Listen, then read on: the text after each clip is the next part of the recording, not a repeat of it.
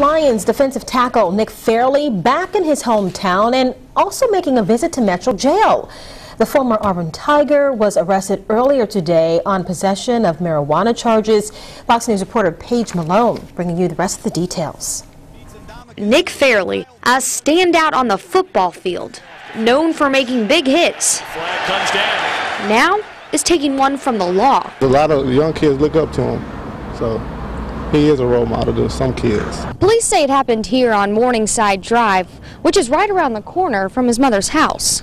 Police say a neighbor called about a suspicious white Cadillac. Police say Fairley was behind the wheel. There was a heavy smell of marijuana in the vehicle, and they actually located a small amount of marijuana in the ashtray. Police say Eric Taylor was in the passenger seat. Taylor has been booked several times for drugs. Today was the first for Fairley, but not the first time the Detroit Lions have seen players arrested for possession. Fairley is actually the third this offseason. In a statement from the team, it acknowledged Fairley and teammate Michael LaShore. It says, in part, "We hold all of our players to a high standard of behavior, and the recent charges against Nick and Michael LaShore are not consistent with those standards. We're extremely disappointed." A childhood friend says this doesn't change the way he thinks of Fairley, and it won't for anyone who knows him. It might mess up his career, you never know.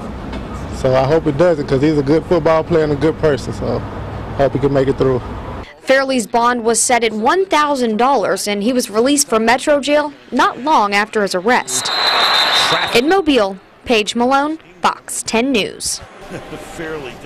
Under the NFL's drug policy, Fairley could face up to a 4-game suspension without pay. So far, the league hasn't commented on his arrest.